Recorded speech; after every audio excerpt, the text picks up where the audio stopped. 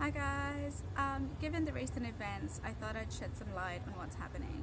Perhaps case is definitely not unique.